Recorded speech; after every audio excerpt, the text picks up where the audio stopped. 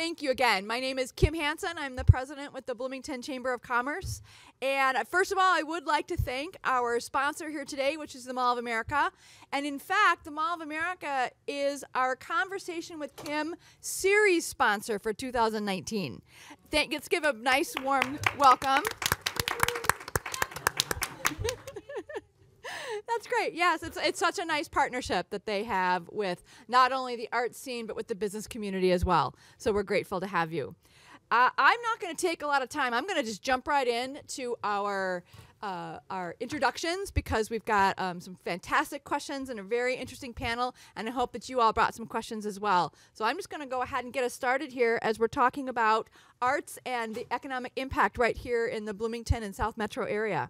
So I'm going to start with Andrea Specht, who is one of our board members. And Andrea is Executive Director and Chief Advancement Officer for Artistry, which is headquartered right here at the other side of the building. And in the theater is where all those lovely Loeffler people went. And so it's nice to have a community resource like that for the businesses. That's great. Copier doesn't break while we're all and so she is as I mentioned, the Chief Advancement Officer with Artistry, a regionally respected theater and visual arts organization, anchor tenant right here at Civic Plaza. Andrea's 9 years at the helm of Artistry. The organization has grown more than 65% and now serves more than 80,000 people a year. Wow. Wow, she says. Artistry... They have garnered deserved attention for the excellence in its theater productions and exhibitions, the social impact of its partnerships with the Bloomington Public Schools and many other organizations, and the innovation of initiatives like Creative Placemaking in the South Loop, a long-term partnership with the City of Bloomington that places artists at the center of the community and with economic development. Before coming to Artistry, Andrea worked as a licensed attorney with Dorsey Whitney. Now talk about left brain, right brain. This woman is the best exemplar of that I've ever seen. And she clerked for Minnesota Supreme Court, and she spent 9 years in marketing, communications, and fundraising, and 2 Girl Scout councils. She is deeply committed to the community, which I can attest to, and she sits on the boards of the Bloomington Chamber of Commerce, as I mentioned, the Bloomington Noon Rotary, and Minnesota Citizens for the Arts. Welcome, Andrea. Thank you. I would now like to introduce Sheila Smith, and she is the Executive Director with the Minnesota Citizens for the Arts, MCA, of which Andrea is very connected to. They strengthen our cultural community by achieving an arts-friendly policy at the Minnesota Legislature and in Congress. So you're probably very busy this time of year. Thank you for taking time out of your busy schedule to be here with us. And she produces important research about the arts and cultural community for education, policymaking, and advocacy. A well-known leader in the nonprofit sector, Sheila has been a member of the Executive Committee and the Public Policy Cabinet for the Minnesota Council of Nonprofits. She led the arts community into the successful 2008 statewide Legacy ballot campaign, which created 25 years of dedicated funding for the arts and environment through the Minnesota State Constitutional Amendment. Thank you for that work. She served on the board of the 2012 Minnesota United campaign. That's where you look familiar. Really? Yeah. Yeah, I was on the staff. I was the regional organizing director for the South Metro. Oh, cool. I just placed that, and thank you. Thank you for your work. And thank you for your leadership. Yes, I apologize, everybody, but that has been bugging me since she walked in. Did you see the light bulb go off? Nice to see you again, Sheila. That's great. So that campaign, protecting the rights for all Minnesotans to marry, and she served on the staff of the Minnesota Senate as well. As a national expert in arts advocacy, Smith has been a featured speaker at conferences and events around the country, including Grantmakers in the Arts, Americans for the Arts, and the Rural Arts Summit, and has won several national awards for her work, including the Aileen Valkanes Award for American Arts and the Sidney R. Yates Award from the Association of Performing Art Presenters. She is a former chair of the State Arts Action League and part of Americans for the Arts. Welcome, Sheila. Thank you. And then we have Alejandra Pelinka. Alejandra. Excuse me, Alejandra. I was more concerned about how to pronounce her shortcut name. Ali. Oh my They're God. both, yeah. More coffee. More bacon. Yeah. Nice to have you here Thank today. you. Alejandra has served as the City of Bloomington's Director of Creative Placemaking since 2016, where she works with the city's partners, Artistry, and Creative Placemaking Commission, and a diverse group of stakeholders to identify and implement investments and projects that align with the South Loop Creative Placemaking Plan. Many of you have probably seen her work on display. Previously, as Executive Director of the Northeast Minneapolis Arts Association, she was responsible for general management of the organization and regionally acclaimed events such as Art Whirl, and was responsible for general management of the organization and the largest open studio, Art Whirl, the largest open studio tour in the country. Her prior positions include roles at the Ames Center in Burnsville and Intermedia Arts. She is passionate about the community building that she does through the arts and working with local artists. Thank you so much for being here. And I would like to recognize a couple of elected officials that we have in the room. As we're so happy to have Councilmember Tim Bussey here. Thank you for supporting us. And we have School Board Member Dick Bergstrom. Thank you so much. Did I miss anyone? Mm-hmm. And Jim Slocum, thank you so much for being here. You did sneak in and not get that bacon. Well, I'm going to kick it off with some questions here. And I'm going to start simply by asking, why Bloomington? Though there are thriving art scenes in communities of all sizes and types in Minnesota, the quality and breadth of Bloomington's arts offerings makes us distinctive, especially among the suburbs. What's our secret, Andrea and Ali? Thanks, Kim. Good morning, everybody. It's great to see lots of friendly faces in the audience. That makes this more fun and easier. So Bloomington is special. We, of course, all know that. It's special in lots of ways, and the quality of the arts community and the arts offerings is certainly one of Bloomington's differentiators. I have been here for only a short bit of Bloomington's art history, but that history goes back to really the kind of founding generation of Bloomington. And I think most, we've got people in the room who know a lot more about Bloomington history than I do, so jump in and correct me if I misstep here, but Bloomington was largely, the most of the activity to form, the community that is here today was in the 50s, early 50s, and following decades. And there's a theater here that is now part of our organization that goes back to 1955 in Bloomington. And I've talked with people who were involved in that theater, Bloomington Civic Theater, from those very earliest days. And my understanding is that there was a theater before there were sewer connections to the houses of a lot of the people who were involved in that theater. And I just love that because it shows how central arts have been to the sense of what this community should be from literally, the very beginning of kind of the modern era of Bloomington.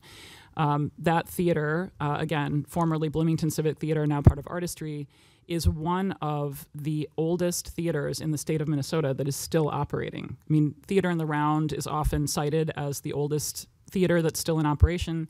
That was 1953. So Bloomington Civic Theater, 1955. So, I just would say that going way, way, way back, there's a passion among the residents of Bloomington for the arts as a key part of the quality of life. I think what has helped carry that passion and leverage that passion is also a long-standing and unusual, if not unique, history of public-private partnership that supports the arts in Bloomington. And lots of communities today have maybe we can say are now woke to the power of the arts for economic and community development, but Bloomington got that a long time ago. And the evidence of that commitment to using the public sector judiciously to support and spur private activity. There are many examples of that in Bloomington. Probably the first one that comes to mind was the creation of both the organization and the building known as the Bloomington Art Center in 1976. And that grew out of a bicentennial commission. There were many bicentennial commissions throughout the country. Bloomington's was formed and chose to pursue a couple of projects, and the creation of the Bloomington Art Center was one of those. So that was really the first time that a facility was dedicated in Bloomington specifically for the arts. It was really the precursor to this building, you might say, in some ways, at least in spirit. This is much more of a state-of-the-art, beautiful facility that has allowed the tenant organizations here to flourish. But that original Bloomington Art Center in 1976 was a catalyst not only for our organization, but many other organizations that have now grown up to be independent nonprofit arts organizations here in Bloomington. So the city enabled that to happen by leasing that space to the organization for $1 a year or some such consideration, and it made all of the difference. I think lots of people in the room can probably relate to the idea of a room of one's own to do whatever that business is that you need to do. And so for the arts in Bloomington to have a dedicated space in 1976 and then to create that expectation and that appreciation among residents that the arts should have a space of their own and need a space of their own, I think enabled the movement to create the Center for the Arts here today as part of the City Hall. So that history of both space for the arts in Bloomington and then also public support in other ways for the arts, I think is what has created this special situation that exists in Bloomington today. And I think there are more current examples as well, including the Creative Placemaking initiative that I think Ollie's going to talk about. Yeah, so, with creative placemaking, it's a more recent process for the city. Several years ago when the South Loop Development Plan was underway, our leadership really identified that creative placemaking could be a great investment in terms of assisting some of the goals they had set forth for creating the South Loop into a more walkable, vibrant, more urban environment. And so our partnership with Artistry also really set the table there because when Andrea saw that in the South Loop plan, she kind of wondered, well, how's that going to happen? And then that's really where the conversation started to spark. And from there, they received an NEA Town grant for $100,000 to kick off our creation of our creative placemaking plan, which really delved into how are we doing this long term? What's the capacity? How will this be a sustainable effort? And so I really credit, it is, in a lot of cases, the council and our leadership really saw and acknowledged this power of creative placemaking as an economic force.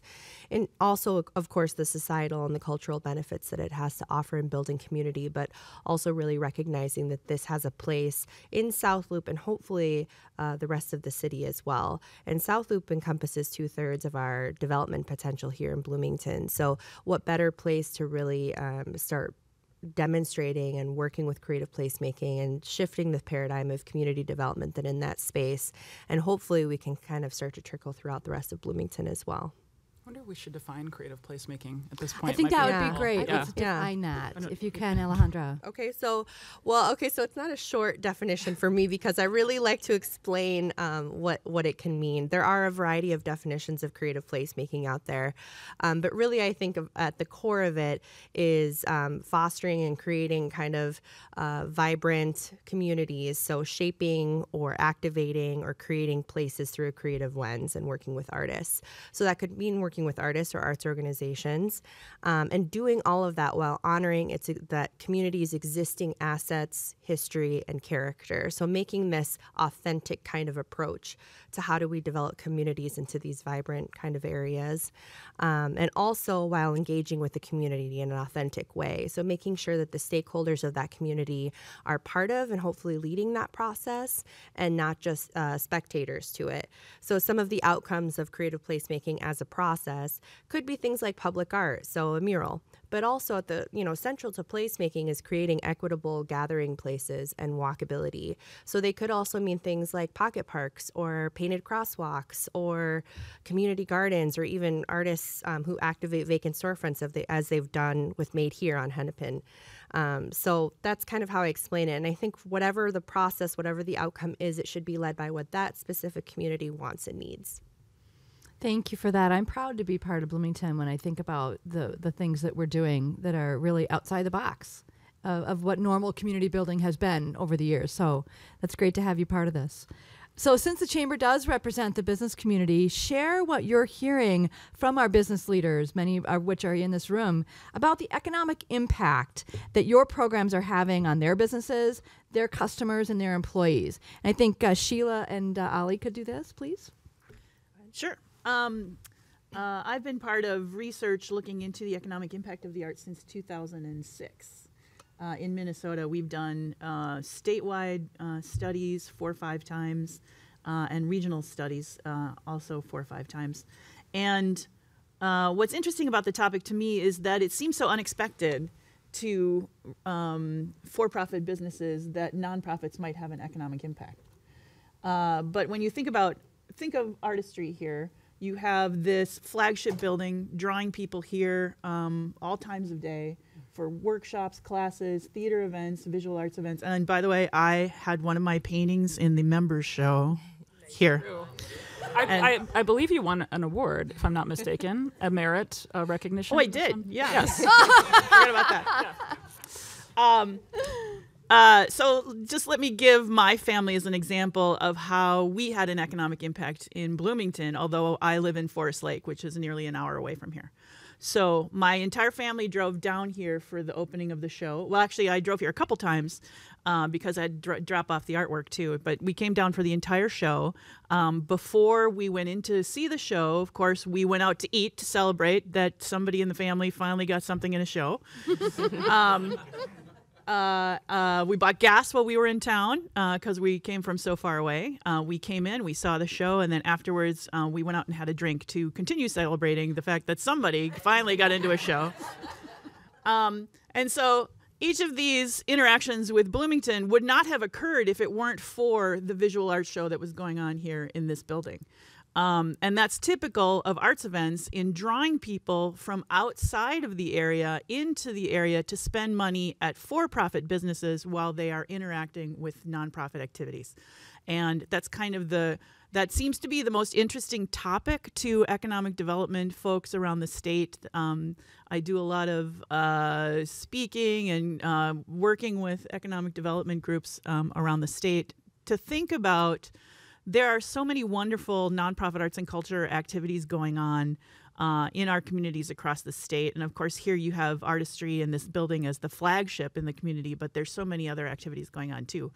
How do you promote those activities outside of your communities to draw in those extra dollars into town, which benefits all the members of the chamber? That's kind of a fundamental exchange. But you also have Artistry and the associated organizations here and the other nonprofits that are not in this building. They are paying salaries. They are employing creative workers right here in town.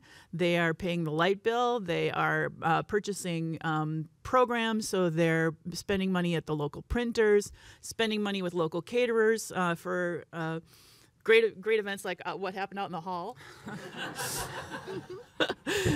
Which, to be clear, is not an arts event. No, not but right.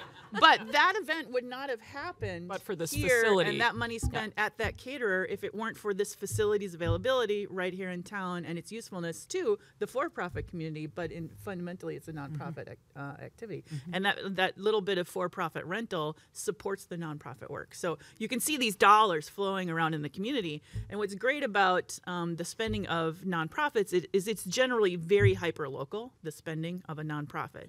So if you have some international corporation, I'll give an example of like what happens at like the Dome downtown. You have, should I call it the Dome? It's not the Dome anymore, is it? No. That's how old I am. U.S. Bank Stadium.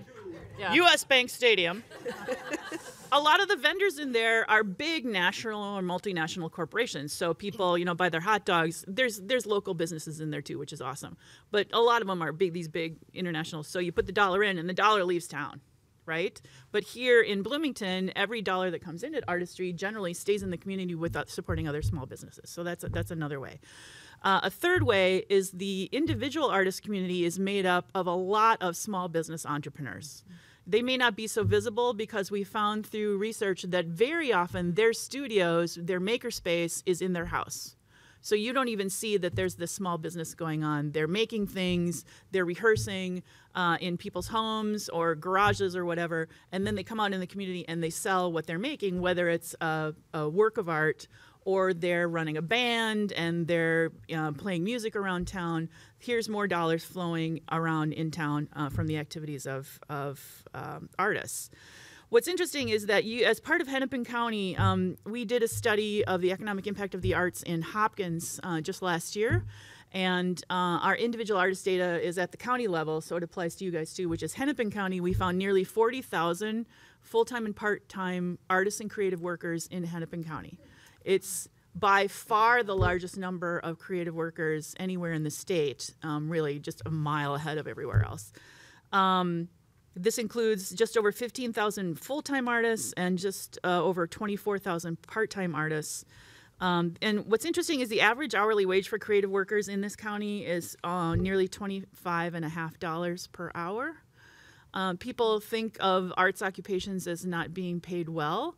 On a statewide perspective, very often you'll find that the artist and creative worker wages are actually higher than the average worker wage because people are drawing dollars into their community from outside of the community. In Hennepin County, that's not true because we have such a huge population of very high-paid workers. I mean, most of the highest-paid workers in Minnesota are in Hennepin County, really. It's also Hennepin County also has the highest density of creative workers. At 6.2% of all jobs are artist or creative worker jobs in this county. And then finally, through the surveys that we've done of the artist population here in this county, we found that in terms of what do artists need to make a living and a life as an artist, the number one need is space, appropriate space. So if you're a maker, back to the room of one's own concept. Yes. Yeah. So if you're a maker, you need a dedicated studio space and the tools you need in order to make what you need to make. But then you also need some sort of spaces where you can sell that work.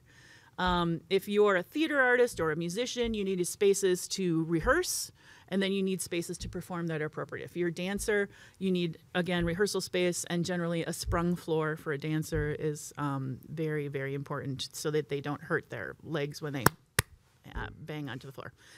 So if you look at any of these occupations, this space need is really rising as an interest of municipalities across the state. For example, in Hastings, they've just completed artist live work space in their downtown, and a lot that had been empty and unused for decades is now this lively center of artist live work spaces. Hopkins is working on a project for artist live work spaces, part of the reason that they worked with us to do an economic impact study.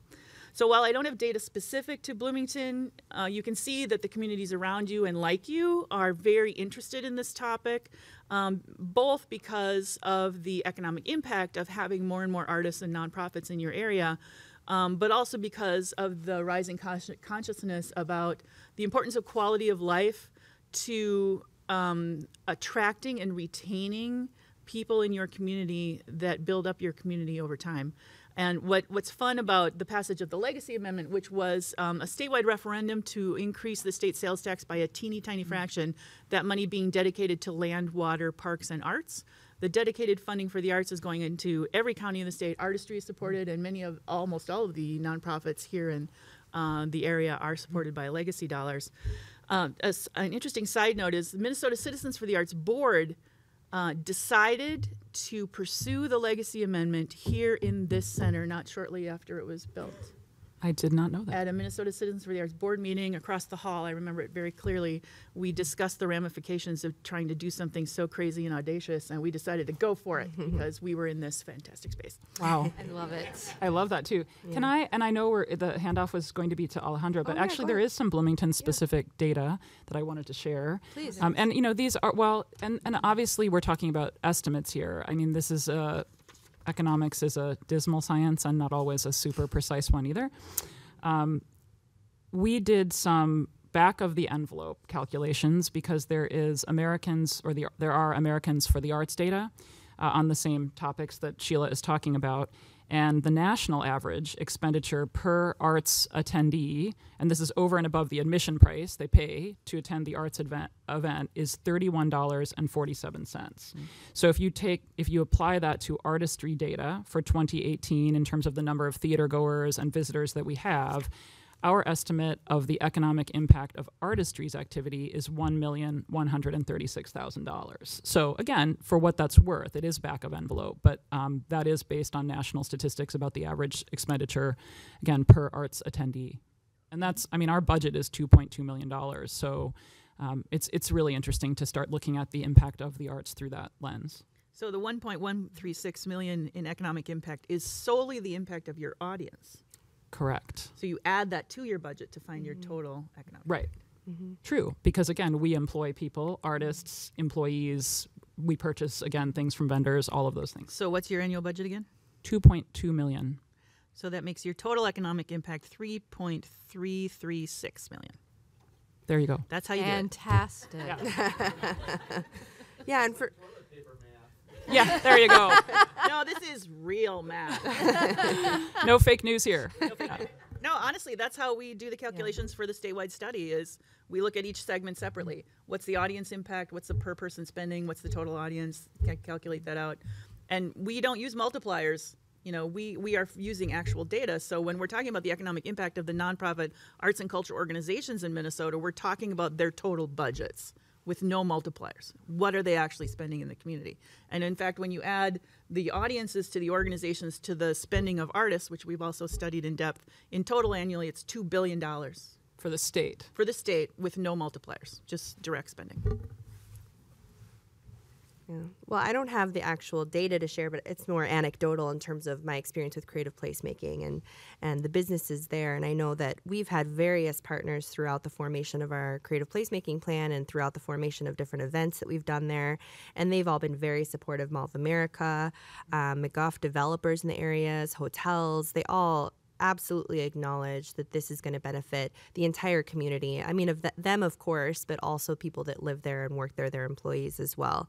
One example I think that just kind of shows that's a testament to this is Town Place Suites and AC Hotel actually privately invested in sculptures on their property because they saw our plan and they acknowledged kind of what we were doing and they saw the benefits of it. So they actually decided on their own to invest in these pieces. So I think that really demonstrates how businesses are really seeing that this is of value to them. And I think, and I know this number doesn't sound great, but we do a business survey of Bloomington every other year, and 40% in our previous survey responded that art in public or private locations would be somewhat or very beneficial to their business. And, 40% you're like, oh, well, that's not the majority. But for us, when it's not the culture in Bloomington to have public art, we don't have a lot of sculptures. I think that's a tremendous number. And we really thought that was exciting to see that businesses are very interested in pursuing something like that throughout Bloomington, not just even in the South Loop. We also recently did an event called Illuminate South Loop at Bloomington Central Station Park during the Super Bowl. And the Hyatt was really excited to have an event across the street from them that just kind of brought greater awareness to the area, that showed people that this was a beautiful park that was for use.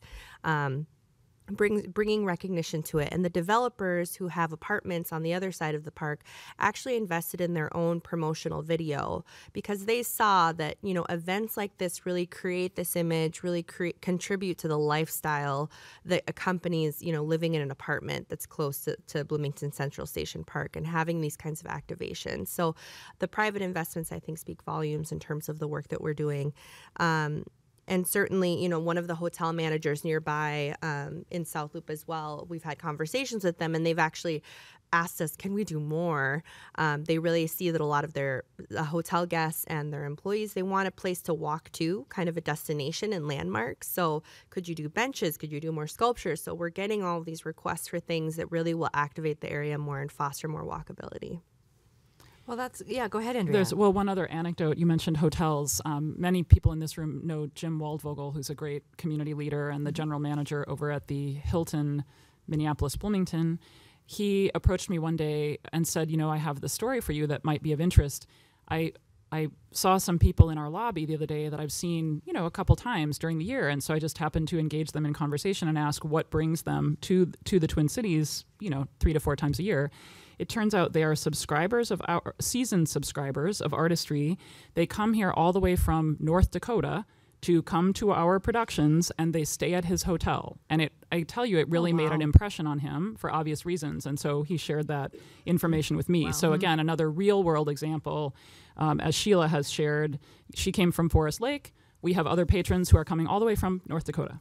And they are staying here in Bloomington, and they are, again, patronizing hotels and restaurants while they're here.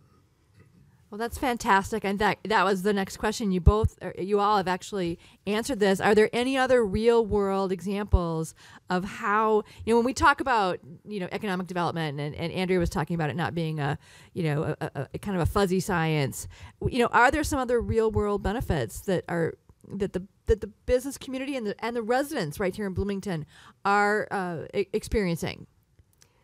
Yeah, and I'll start off with a recent study that I want to point out, and this is still somewhat tied to economic development, but there's a recent study from the Knight Foundation called the Soul of the City study. Mm-hmm. And what it showed was that cities with the highest levels of attachment actually had the highest levels of GDP growth. And so what drove this attachment? They found 3 factors that most contributed to personal attachment. One was openness and welcomeness, so how welcoming is a city to different people. The second is aesthetics, so the physical spaces, the green spaces. And the third is social offerings. So what does the city have to offer in terms of opportunities for social interaction, volunteerism, and things like that? And these factors actually ranked higher than safety, than the local economy, and then education in drivers of personal attachment. So when you think of those 3 things, arts and culture and creative placemaking certainly, contribute to all 3 of those facets. So, I think that that's really important to think about it in a more holistic way. And there's also a lot of data and research that's really promising, showing how the arts and culture contribute to the health of our communities and of individuals. So, people that are participating in cultural expression or creative expression or events, it's actually contributing to their mental and health and well-being on all of those facets. Another angle is that kids who participate in arts and culture, whether it's in school in their own curriculum or in the community, as so happens here in this building, they get higher SAT scores. They're less likely to drop out because they're more engaged with their school. It reduces absenteeism, and it reduces violence when a kid participates in an arts event. Something that I love about the arts is it allows us to stand in other people's shoes and see the world through their eyes, which is so much about what theater does, what visual arts do. I was just reading a study this morning about how when people sing, their heart rate will sync with each other and their emotions will sync with each other. Singing is something that all cultures do. It's a way that we connect with other human beings. And so singing is a way to be more healthy in your community too. So all of these different activities provide benefits to kids that we're only really beginning to understand. So let's put funding back in the schools for the arts, yes. Well, all schools in Minnesota are required in the K-12 standards to provide a curriculum in arts education. Mm-hmm. And the problem is that some schools are choosing, rather than to meet the curriculum standards, to spend those dollars on other things. Mm-hmm. It's not a lack of money. It's a lack of focus and decision-making in meeting the standards that they're supposed to. No, it's true. And I want to jump in. People make decisions. Yeah. There's a curriculum standard for all these different topics, and they make decisions not to meet the art standards. The decision is made, right? Fortunately, that is not the case in Bloomington. I just want to jump in and, again, with a couple of school board members here and just say how much support there is. Again, going back to the theme of public-private partnership, Bloomington is really progressive in terms of the support in the schools for the arts as well, and it's really been fun for us to be part of that.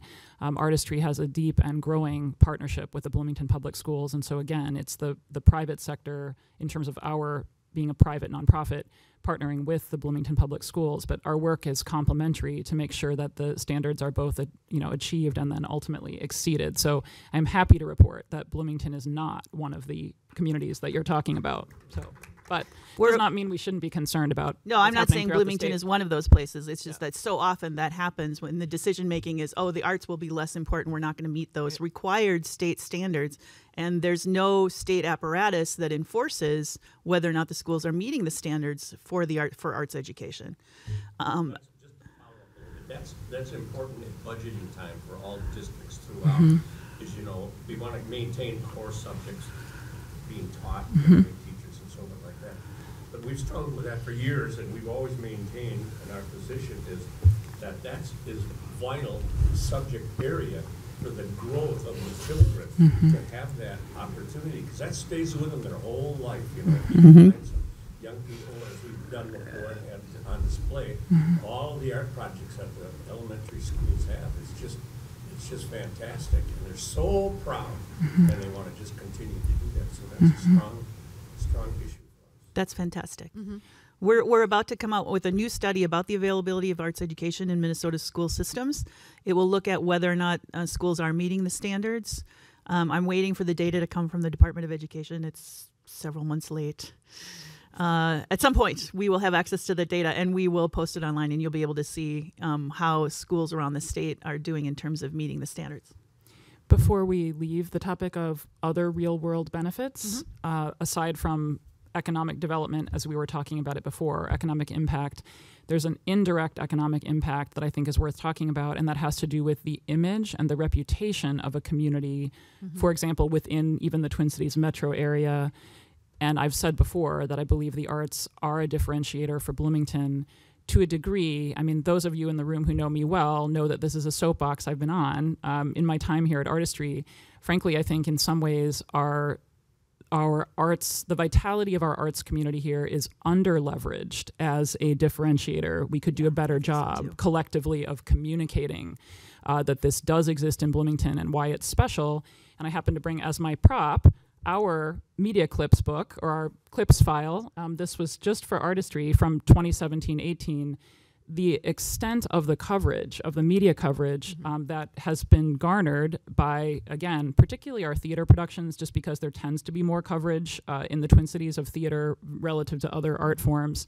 This is free PR. I mean, this is PR for the city of Bloomington. It's not just for Artistry. And when people in other regions of the metro, not just people who follow the arts, but I would argue that casual person who's leafing through the variety section, they see this again and again and again. And when they see an organization like Artistry being connected to Bloomington, it starts to raise that idea that there's more going on in Bloomington, than just those things that might be top of mind for people. And ultimately that does, again, have this impact of a sense of vitality. Maybe I should look again at Bloomington as a place to live, a place to send my kids to school. I think that there is, again, it's even fuzzier than the type of economic impact we were talking about earlier, but it's real. The contribution of arts to a sense of, again, a community's vitality and as a high quality place to live.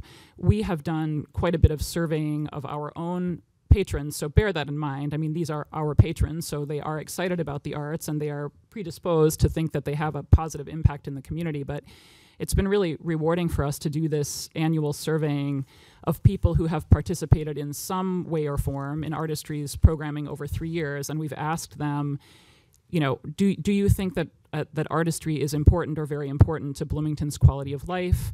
99% of the people we surveyed said that Artistry was either important or very important to Bloomington's quality of life. And then this was the question that for me is sort of the holy grail, and it is, to what extent is Artistry a source of civic pride for the city of Bloomington? 94% of the people that we surveyed said that Artistry was a moderate or significant source of civic pride for the city of Bloomington. And actually the group that said it was a significant source of civic pride was 77%. So that's very reinforcing for us to see that. And again, just goes to this point that the arts are something that people do take great pride in. I think they do recognize, particularly in Bloomington, that there is something special here, and that it should not be taken for granted what we have in this community.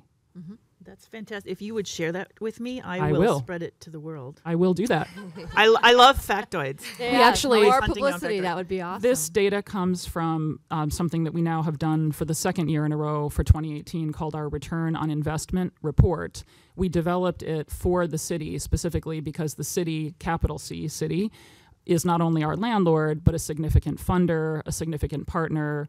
We wanted to encapsulate the impact, the social and economic impact of Artistry, essentially as a report to our shareholder, a report to our investor in what is the impact of that city support. So I would be happy to share the whole return on investment report with you. Great. I may Good. post it on my website completely. And what's interesting about this polling data is it aligns totally with the public opinion polling that we have access to on a statewide basis that tells us two things about Minnesotans that I really love. One is that Minnesotans are more likely to attend nonprofit arts and culture events than people in the rest of America. Minnesota has a special relationship with the arts. We are more engaged with and participating in the arts. The last study that we did found over 22 million attendees in Minnesota to nonprofit arts and culture events annually. That would mean that every Minnesotan, because we only have about 5.5 million people in Minnesota, is attending a nonprofit arts and culture event about 4 times a year.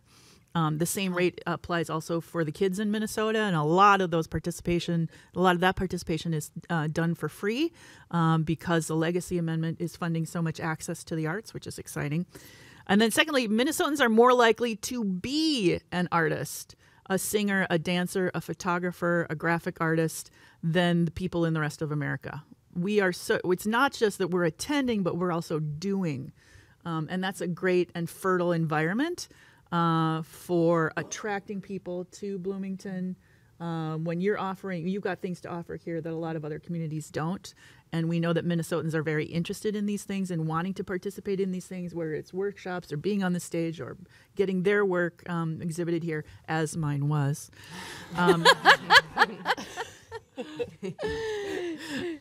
So yeah, that's great. That all fits in. Yeah. Did we mention that you had a work here? Yeah. Yeah, I think we may have done that. So I want to open it up to questions in the audience. I do have another question that I can ask, but I do want to open it up because these people are extremely interesting. I think this first 45 minutes has gone very fast because we're learning so much. Please, let's engage with the audience. What do you have, Jim? You can't help but go when you go into a hospital or a hotel or various other businesses. Or the airport. Artwork. And how do we keep our local artists on that program so that they can be recognized rather than just bringing them in from the world famous artists, who have a copies of all these different ones. Well, there are a couple hotels in South Loop actually that have worked with local artists themselves. And I know that, even just working with us or being our partners, we did a series of demonstration projects where we connected hosts with artists, so businesses with artists. So I'd like to think that, Artistry in the city, we can have a role in at least establishing relationships with businesses and artists. And I think businesses may approach that kind of art side of it as either it's a corporate kind of standard that they have to adhere to, or they're not experts. So certainly I think the role that we can play is just facilitating connections as much as possible, introducing artists to businesses. Yeah, if your business has empty walls, there are artists in Bloomington who could provide you with beautiful work to display. Yeah. There's a lot of partnerships available. Who would people contact? Have contact Or Artistry as well. I have I definitely don't mean to be the conversation killer here, because I love the question and the premise there that wouldn't it be great to get more local original art on the walls of our businesses and other nonprofits. I think what sometimes gets overlooked, and I'll use an analogy, might or might not be meaningful to people here, but sometimes there's a reaction when there's a challenge in resources to say, well, couldn't you do that with volunteers? Yes, and we could also have more art on the walls of hospitals, local art, and it takes someone to coordinate that, and that typically takes money or time. I mean, it doesn't just happen, In fact, so at Artistry, to be really frank, we have mixed emotions when someone approaches us and says, well, could you help me, or could you be a part of getting art on my walls? We don't have a staff person who right now would be available to spend that time to do that project, because it does take time to do that well. Again, who's going to put out a call for the art? Who's going to, kind of figure out whether that art is suitable for the nature of that business? Who's going to install that? I mean, you see where I'm going. There are just a host of different practical matters that come up. It's a wonderful idea. But like anything, it takes attention, time, resources. And I think, for us, we've just really had to look at what is our mission. We can't do everything. And so when we are approached, typically in situations like that, I mean, about the best we can do is maybe try to put that business person in contact with, again, an artist that we might know is interested in doing something like that. Well, and Art Force is a company in Northeast that I recommend certainly to work with. If you're looking to have that expertise and contract it out and have them help you through that process, they actually specialize in that, and you can tell them that you're looking to work specifically with local artists. So there are organizations and individuals that work with corporate art, and that is their expertise. And so for us, it's more just connecting. If you have that call, for example, if Art Force, let's say, hypothetically help you put out a call for art and that process, we can help connect you. Especially Artistry has a really strong connection to artists here in Bloomington or the Southwest Metro. So that's kind of where I feel like our connection would come in. Not necessarily the expertise to install or curate or put together that call. It is an investment, certainly, but I think that, you can tell by walking into a building that kind of sense of having original art is very different than having those, large kind of mass-produced prints within it. You feel the difference. So it makes a difference in the image of your company and your branding and the kind of environment that you want to create. So great information. What other questions do we have? Tim. Sheila, a couple of questions for you. So you talked about the energy and the life and all that comes from the creativity and the artists who live in the community. Is there any evidence or a link between that creative group and business-related creative folks, like entrepreneurs or inventors or folks who are willing to take creative chances in the business world? And then the second part, again, in your research or your knowledge of the state, obviously the arts community in Minnesota was built originally by the people who built the state, the businesses in the state, willing then to fund the arts in the state. Has that continued with the new, as that generation has passed to the next generation, do we see a new generation of business owners, Fortune 500 executives, who are willing to give at that same level? Well, these are both complicated questions. I think I'll start with the second one. As Minnesota-based companies have become more international, and the older generation of founders has passed on to the new generation, or the company is sold to a larger, more international corporation, we are losing the local focus of especially the very large corporate community. It's different if the businesses are smaller or local, but these really, really big companies are gradually losing their local character as they get, it's not true of all of them. Target, for example, is a very strong art supporter, but they're leaving behind these fantastic foundations in Minnesota, McKnight from 3M, et cetera. But it is worrisome to see a gradual decay over time of the local investments of these large businesses. For mid-sized and smaller businesses, though, they are local and their focus is local, and they're more likely to be supportive and have a relationship with the local organizations. So it's tough because nonprofits, by their nature, their mission is public service. Basically the heart of a mission of a nonprofit is public service. Is how do they serve the members of their community, regardless of the income or ability of the local community to actually pay for the activities that are offered. And no nonprofit is making from ticket sales what it costs to actually put on the play in the community or pay the light bill for a big facility or whatever it might be.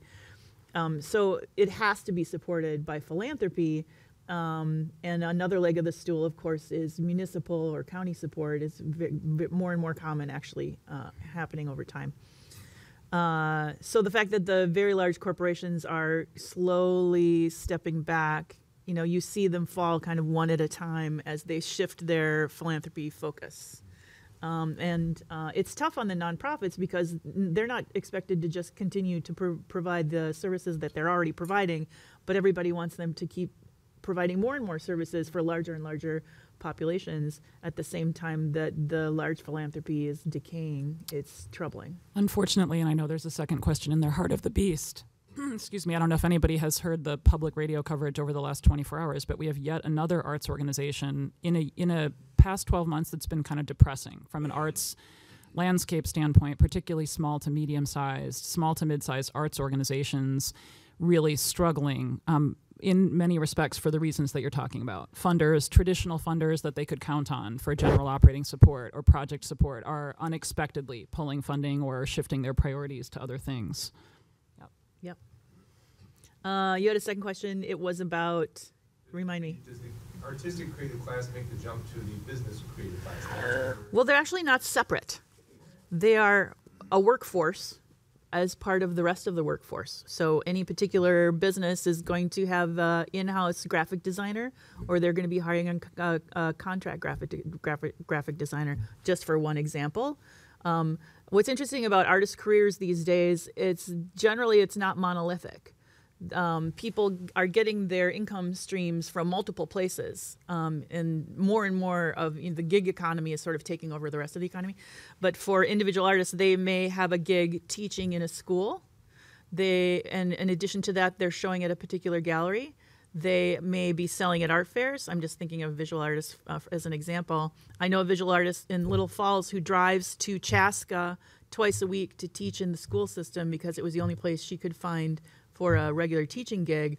She owns a gallery in Little Falls. She's organizing big art crawls and events in Little Falls to bring more business to town. She also serves on the boards of several nonprofits. I mean, individual artists are wearing 20 hats. And it's a really interesting way to make a living and kind of fun. She may also get a for-profit gig with a local business designing their new logo or their new menu or whatever it might be. So they're just taking on all kinds of different jobs, for-profit, non-profit, education, whatever it might be. So I don't see them as different. I see them as participants in the workforce.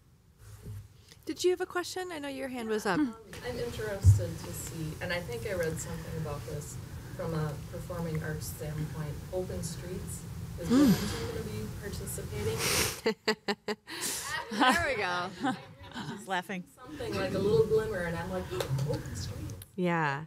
Well, Open Streets has worked so well in so many communities in Minneapolis and throughout the Twin Cities. And I think from a Do you want to define it? Sorry, for people who are... Yes. What is that? Yeah, so Open Streets is an event, and really it's where you close down usually a main artery or a popular street where there's lots of retail and businesses, and you close it down for pedestrians. So walkers, bikers, a lot of time the local nonprofits set up tents. There's activities in the street. So what it does is it completely closes down those streets for activating it so that it's a space realm for kids to ride their bike, skateboard, whatever it is that you do. So temporarily, yeah. It's usually just for one day. If we're talking about Nicollet Mall, it's something different. But. Yeah, so I know like in Northeast for example, they do it on Central Avenue.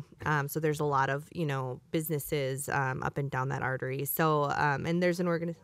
That would be popular. Yeah. I know there's been conversation There's been in a this lot community of conversation about doing this. it in So Bloomington. this is something that's on the radar. It certainly would be a paradigm shift for us, I think, especially in a suburban context and the way that our streets are laid out, the logistics concerned with it. It certainly has been a topic that's been discussed, with planners and engineers and city council. Certainly speak to our council member afterwards of your support of that. So yeah, there definitely has been a lot of conversations. Great. Did we have another question here? Yes, Dick. Yes. So bringing it back to local artists, do we have a definition of what an artist is? So, Yes. We have 6 minutes. I saw an employee at my son's orthodontist, which is here in Bloomington. Apparently had some extra time and drew this fantastic mural on the wall of the orthodontist office. First of all, they were allowed to do that. Secondly, they were allowed to share their passion for art. Clearly, it was somebody who had a passion for art, but they may not consider themselves an artist. And so, hey, I just doodle. Oh, you should publish that. No, I just like to mess around. But it was the entire wall in the office. Now, that's not an individual event. That's not just one person. There are many people in our local community. But how do they know that you're looking for local artists if you're only advertising or publishing where artists, who people who consider themselves artists, are looking? How do you find the person that just Googled?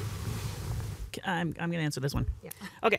So for the purposes of Creative Minnesota, we defined as an artist anyone who self-identified themselves as an artist. That's it. In terms of economic impact, though, we are studying in depth only those artists who are making a living full-time or part-time as artists. So there's a wider community of artists. I can actually tell you the percentages of the different types.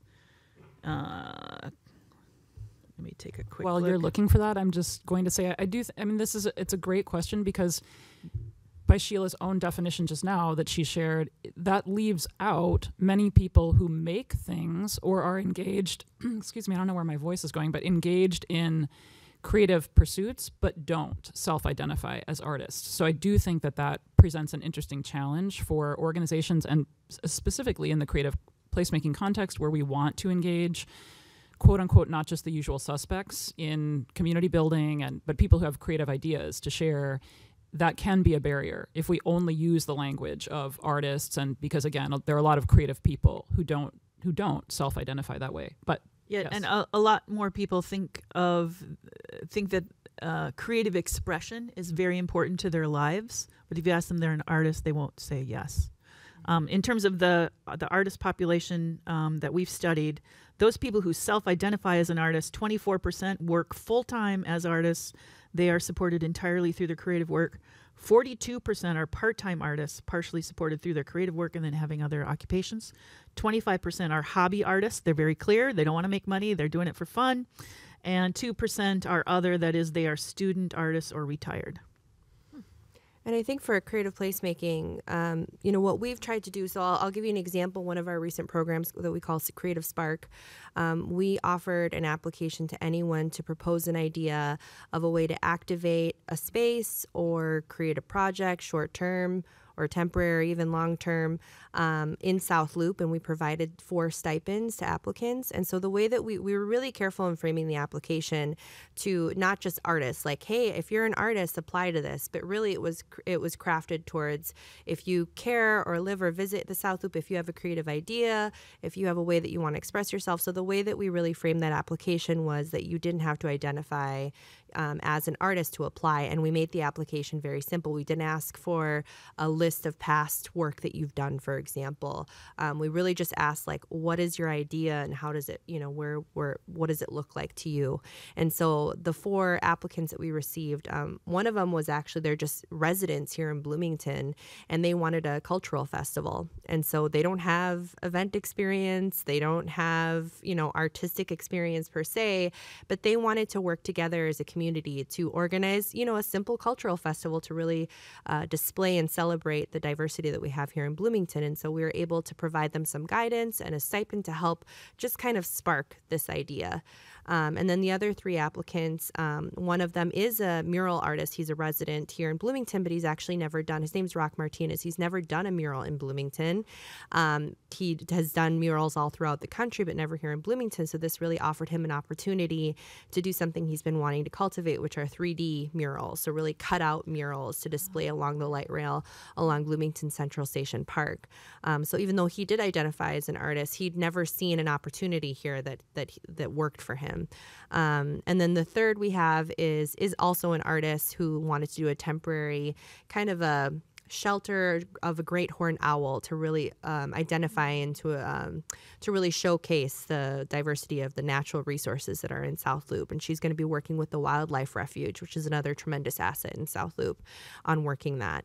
And then the fourth, we have residents, again, so not artists, but residents who live in South Loop who wanted to see a musical concert at Bloomington Central Station Park. So now they get to pick the musician, they get to pick the date, they get to pick what's going on there, and we provide them again with just some guidance and the stipend to actually produce that themselves, giving them ownership of the event. So it was great to see that actually half of the people that received it were not artists, but just residents of the community, and to empower them to do that. And just a quick, you had said 4 applicants. In fact, we had many applicants. Yes, we had 4 36, I think, applicants. Yeah, and again, I think a lot of those 36 applicants were people who would not necessarily self-identify as artists. So that was exciting because it showed that it's working. You know, this particular approach for this particular project said we were successful in communicating that it was not just for people who self-identified as artists. So we'll hopefully see more of that. That's nice to hear. I happen to be on the planning committee. I saw that. Oh, great. Oh, well, perfect connection. You know, one more question. Oh, John, board member here with Artistry. Did you have a quick question? Well, sure, thanks.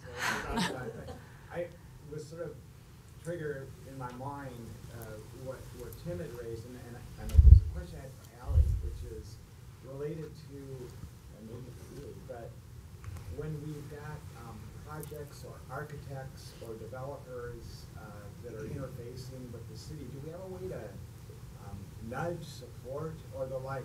I'm thinking about, I work for a company, Comcast, that's based in Philadelphia, and one of our challenges is attracting workforce. And so we've got 2 large buildings in downtown Philadelphia recently constructed, and both of them have as the first floor, if you will, a public space that's an exhibition center and park. And we've commissioned, with some official nonprofit and government help, commissioned some real internationally acclaimed and Pennsylvania-based and Philadelphia-based inspiring artists. And the idea is to inspire people to work there and to recruit people and to have a gathering space in downtown Philadelphia. And it just strikes me that, hearing what Tim had to say, Allie, do you have a mechanism or tool to kind of nudge folks in that direction that are prepared to make some investments, but to help make exceptional art, if you will, or inspiring art available here that makes this that a place, and maybe there's economic development that comes from that? Right. Yeah, I think the one thing, so I'm actually nestled within our economic development departments, the Port Authority. And I'm also on the Development Review Committee. So anytime there's a development or a developer that's coming into the South Loop proposing an idea, I'm able to participate on a panel of various departments throughout the city that are reviewing that proposal. I think also just having our South Loop plan and having our creative placemaking plan and a set of standards that we're really asking for developers to keep in mind if they're coming to the South Loop, what we're trying to foster in terms of a community there has really helped developers take that initiative on themselves. So being part of that process and integrating creative placemaking and the thought and throughout all of that, from beginning conversations through the development review, I think has helped tremendously. It's also possible to pass a % for arts ordinance in your community that would encourage developers to dedicate some money to and that's artful something additions that to we their could discuss developments. as we go citywide. Right now, we're dedicated solely in the South Loop, and I know the council is very interested in seeing that go throughout all of Bloomington. So that's something certainly that we should. Yeah, in the honor of time, I do want to ask if you're all available to answer some questions personally from our guests, if you can. I have to be in St. Paul by 9:30. Okay. Okay. All Okay. right. Well, certainly, if But you I'm haven't, happy to answer anything by email or ask her. She knows everything. I can't. Well, That's great. I know how to reach her. That is Yeah. mainly what I know. well, let's give Alejandra, Andrea, and Sheila a big round of applause. This has been a tremendous way to kick off our monthly membership engagement meetings with the Chamber. If any of you have a chance to come to a study group session for the City Council, you will hear them talking about creating a sense of community in a lot of different ways. And I heard Tim talking about this just on Monday, about how our neighborhoods and our cultural neighborhoods in particular are really looking for that sense of community. And I think this is a tremendous way that is going to foster that, in addition to some of the other things that the city is looking at doing. So thank you very much. I really appreciate you all being here. Thank you again to Mall of America for sponsoring and for all of you being here. Let us know if you have any other questions. Thank you. Andrea.